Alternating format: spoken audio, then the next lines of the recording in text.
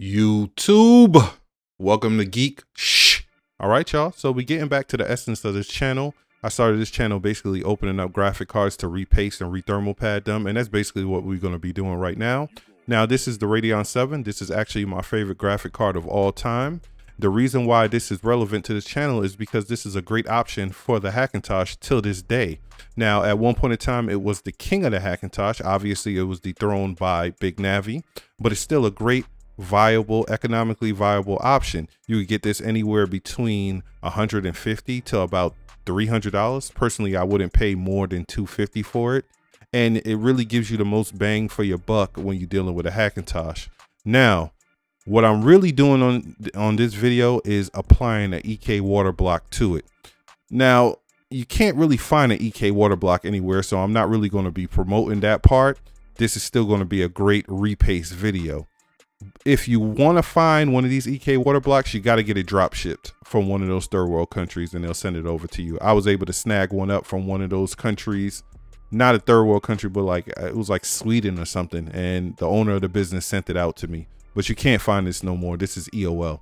So the tools that we need to get this project done, we're going to need one of those iFixit toolkits, and we're going to need some isopropyl alcohol to get this job done. And the links will be in the description. So let's get straight to it. All right, so we're going to be using the T8H because these are not regular screws back here, to remove the backplate.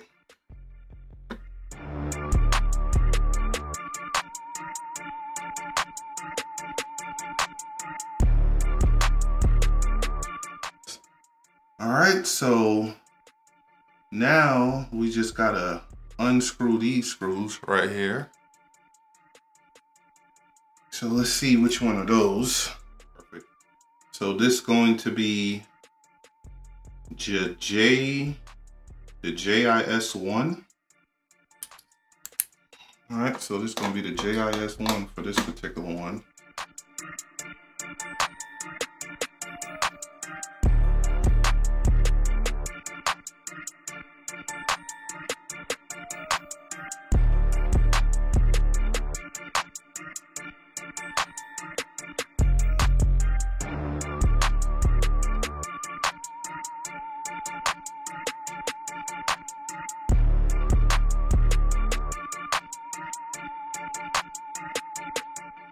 Okay, so now we just got to take out these 4 screws right here.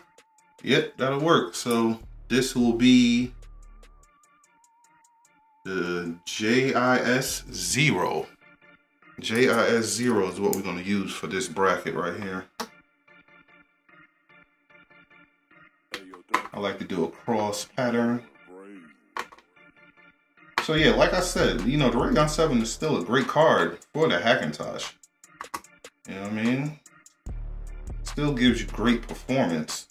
It just can't really mess with Big Navi, but if you get a great deal on it, $150, $200, why not?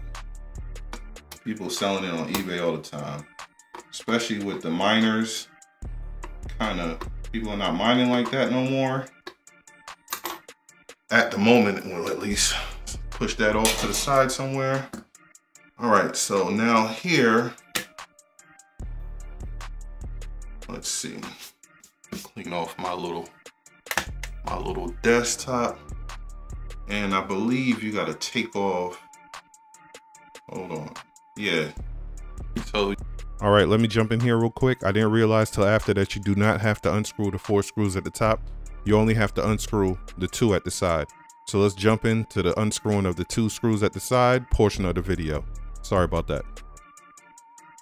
Oh yeah. I think you gotta take these 2 screws on the side off as well.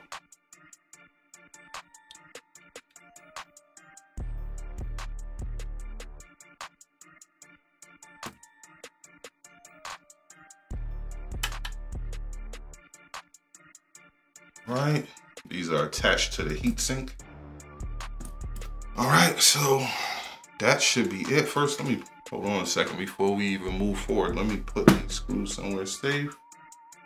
You definitely don't want to lose anything.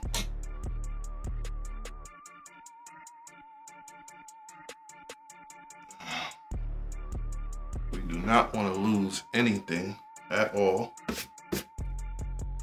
All right, so now you should be able to just lightly open up the card. Okay.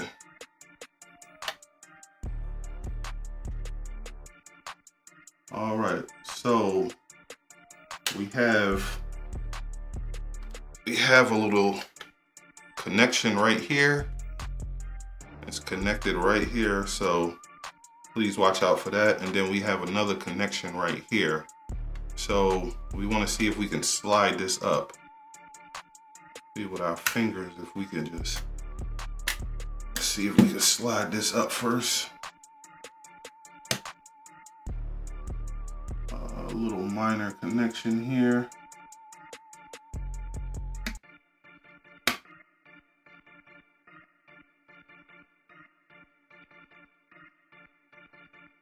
Hey yo, Darko, you going crazy.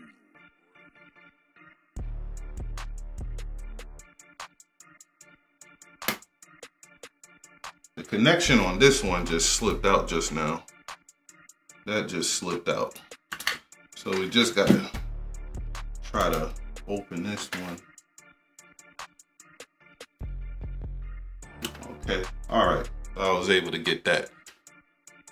Cool, so there you go. Got the Radeon 7.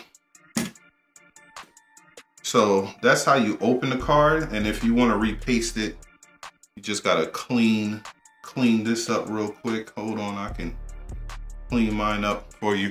Now, if this is the first time you open a card, you should have a graphite there. It wouldn't be paste, it would be the graphite, and then you just have to use like a credit card or something plastic to really peel it off with some isopropyl alcohol and just scratch that graphite off. And then you can just paste it. So, but being that I opened mine before, I already put paste on it. So let me clean this off. Hold on a second. Let me get something to clean this off. A little bit of alcohol. I'll be right back. All right, so I got my little shop towel and a little isopropyl alcohol. Just gonna spray it on here real quick.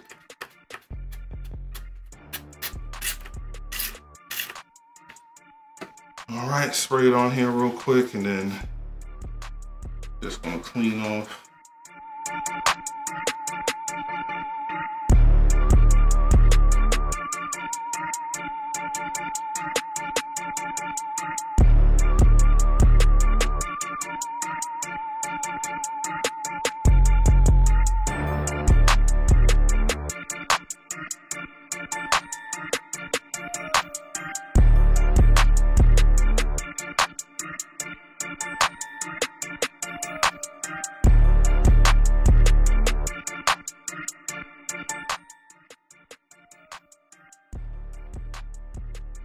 All right.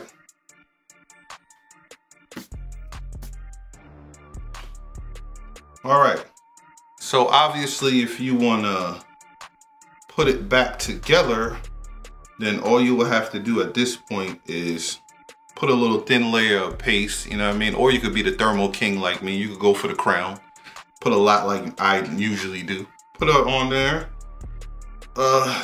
Then you're going to want to connect this one to this, and then this one to this. Put it back together, and then put the screws, and then put it back together. I don't know if that came up on camera, but you're gonna wanna put this one to this one, and then connect this connector to this connector, and then put it back together. And then screw in everything and you'll be fine. I'm gonna go ahead and install a EK Waterblock real quick. So I'm gonna be doing something a little different. All right, so that's the repaste portion of the video. For the rest of the video, I'm going to be installing an EKWB Waterblock. I'm really going to speed through it because I know a lot of people just can't get their hands on this. Like I said, this is EOL from EKWB. You can't find it in the United States. If you do find it, it might be on eBay once in a blue moon. Someone might pop up and put one up for sale.